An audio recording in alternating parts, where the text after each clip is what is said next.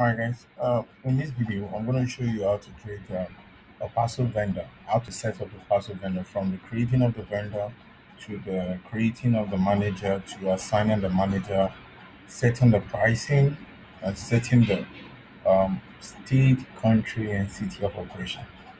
So let's start. So the first thing is you need to create a parcel vendor. You need to log in as a system admin, then go to vendors, then click new, fill in the form, then click on save. Hooray, you created a vendor. So let's quickly go over that steps. So going to login as an admin. Now you go to vendors, then you click on new, then you fill in the forms here. So let's gonna call it test parcel vendor. Um, sending parcel. The phone number you're gonna put, an email. Then you have to set um, the address. Now, currently, I want to use Accra. Um, Now, you can see we have a problem here. The auto suggestion is not working, and the reason for that is because our Google Map API key is not set. So I'm just quickly going to set that and come back.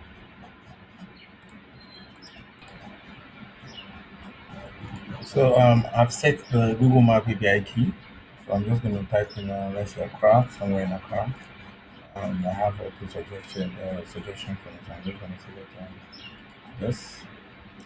Then the location is autofill for me. Categories, we're not using categories for parcel delivery.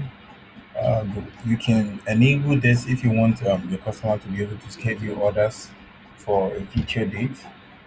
Then you have the order auto assignment, which allow the system to automatically search for a nearby delivery boy or driver when the order is now ready for delivery. So I'm going to enable that. The system commission, as the system admin, you get to set the commission you will be taken from the amount paid by this vendor. So in this, I'm just going to say 10%. We're taking 10%. So I'm going to make this black. Then for the tax, depend on whatever the tax is, it is in your country. Currently, I think it's about 13.5%. And then we set a logo. So we're going to select this foodie logo. I'm going to select one of the pictures as. So then you can either activate or deactivate the vendor at this point. So click on save. Now the vendor is created for us. So right now you can see as part of the list of the vendors we have a new parcel vendor we just created, which is called test parcel vendor, which is of the type parcel delivery. Okay. Now you're done with the first step for creating your parcel vendor. Now what is the next step? Now the next step is you need to assign a manager to the vendor. So a manager is just an account in charge of a vendor. So a lot of people ask question of what is the difference between a vendor and a manager. The vendor is just like a company, it's like a store, and the manager is the person who is in charge, the person or persons who will be in charge of that particular vendor. So how do you do that? You log in as the administrator. You go to the list of your vendors, then you search for your desired vendor, then you click on the plus sign, then search for the vendors in the dialog, then click on assign. So what we're going to do here is still on the vendors page. You click on, this is the plus we're talking about. It's a human kind of icon with a plus. So you click on the assign. Now you get this dialog that says assign managers to vendor. So in here you can type in um, the name of the vendor, and it's an auto complete. So as you are typing, suggestion will be given to you. You have to create this particular manager under the users menu. You go to the users, you click on create new user, then you assign the a role of a manager to that particular user before they will be appeared before they will appear here for you to assign to a particular vendor. And please note that uh, if a manager has been assigned to a vendor before, the moment you select the, the vendor, the manager to be assigned to this vendor, automatically this particular manager will be unassigned from the previous vendor or whatever vendor he or she has been assigned to before. So please keep that note.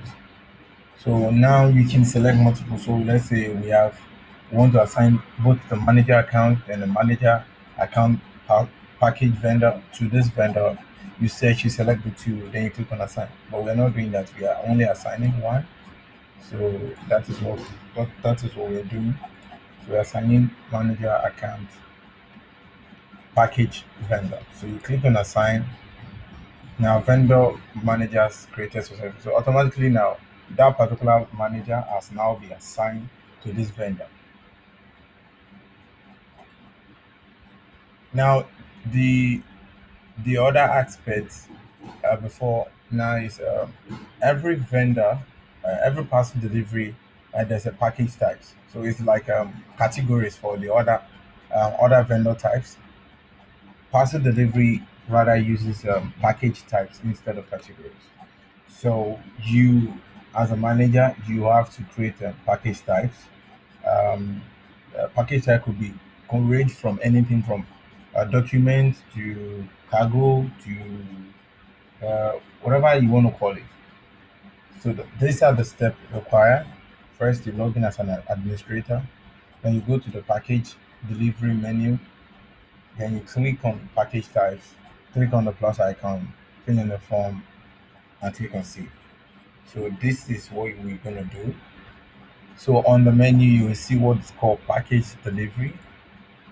Then you see package types. Click on package types. Now currently you see we don't have any package type, so you see no result to display. I click on the new, then you fill in the form. So we're gonna say document, document, send document to anyone around wherever the description is gonna be. Please be aware that the name and the description is going to be visible to the customer. So you need to put in something suitable or something appealing. Then you can decide to select an image. So for document, I don't know if I have an image for document.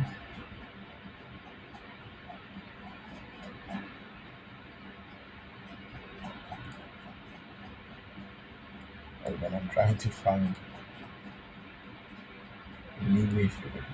Okay, since I don't have an image for document, so I'm going to select whatever image. You can use whatever image you want. So I select that, then click on activate, then click on save. Then now we have a package type called documents. You can also click on new to keep adding more. So let's say the other one we're calling it, um, should we call it,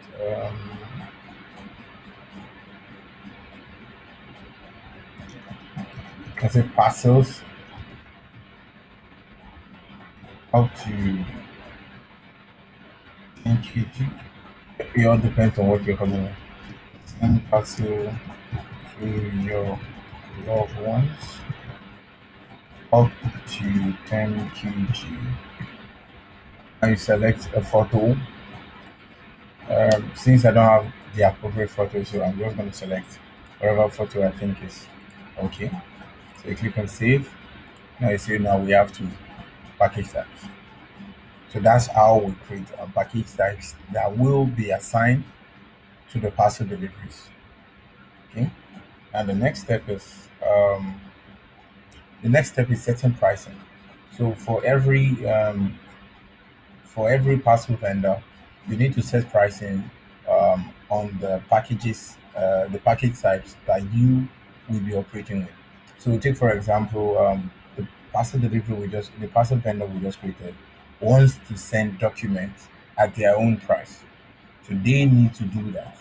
So how do you do that? First, you log in as the manager of the vendor, go to package delivery, select pricing, click on the plus icon, fill in the form in the dialog, and click on save. So what we mean by the manager here is, you remember when we created the vendor, we assigned a manager called manager account package vendor. So you need to sign in one of those accounts that is assigned to manage this particular vendor. So I'm going to log out of the admin account. So for that, I think the email is manager1 at demo, and I click on login. So as you can see now, I've now logged in as a manager account uh, package vendor. Okay. Now the next step we're going to do is go to package delivery, click on pricing, and now as you can see, this particular vendor has not set pricing for the packages they would like to deliver. So how do we do that? We click on the plus or the new, click on the new. Now you can see the list of the package types that we've created before, document and parcels up to 10 kg. So you select the package type, then you fill in the form. For example, this is a max booking day. That's how long into the future from current date that the customer can book for. So let's say we just want the customer to book for a maximum of a week. So that's going to be 7 days. Now the base delivery fee or the base delivery price is the default price that will be added to whatever is calculated for delivery fee. So take for example, let's say the delivery fee from the pickup point to the drop-off point, when the system calculated it was $10. Now what happens is that this base delivery fee means that at every point in time, the certain amount that you specify here will be added to the delivery fee after it's been calculated. So in our case, after the delivery fee has been calculated for $10, $5 here will now be added to it. So the delivery fee in total will now be $15. So price for package. So what this means is that in case you want to charge the customer for the uh, package size, for example, um, let's say document or parcels, you want to charge customer $5 for every kg. So you can just set in 5, then enable this charge per kg. So that means if um, when the customer is creating the order and he or she enters 10 kg as the size of the package, the system will automatically multiply 10 kg by 5, because we say for every kg charge the order $5. So that means for 10 kg it's going to be multiplied by 5, which is going to be $50. Now the distance price is the amount it's your delivery fee. So you can set 10 as your delivery fee, and what this means that depend in respective of the distance between the pickup point and the drop-off point, the delivery fee is going to be $10. Now to charge based on kilometer, you need to enable this. So if you have charge per kilometer enabled, this means that for every kilometer, the customer will be charged 10. So meaning that if the pickup point to the drop-off point is let's say 5 kilometers, that each kilometer will be multiplied by 10, which means 5 kilometers multiplied by $10, which is going to give you $50. Then you have the option to move to ready. What this means is that by default, when the customer places an order, the order is pending until the vendor changes the status of the order to preparing, then to ready. But in some cases, you as the vendor, you don't want to go through the process of changing the status from pending to ready. You want, once the system receives the order, you should move it from pending to ready automatically. Then you can enable this. Then you can also activate or deactivate the pricing. So we're gonna keep it active. Then click on save. Now you see we have the pricing.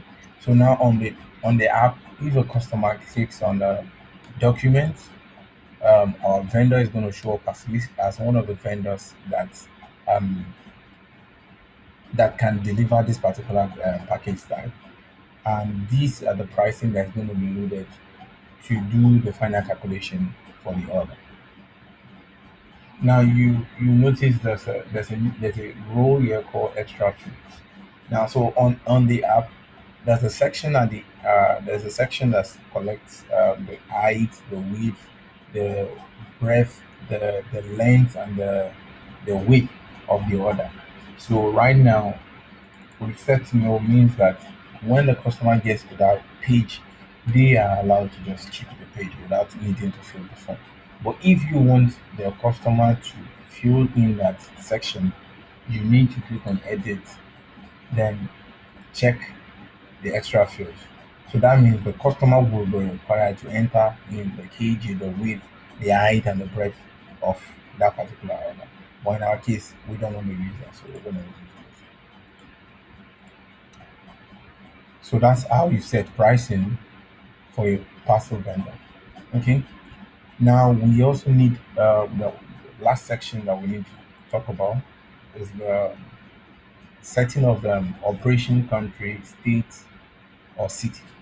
Now this means that currently, um, when a customer tries to place an order with this our particular vendor, the vendor was created, they are going to get an error that the vendor does not service their location.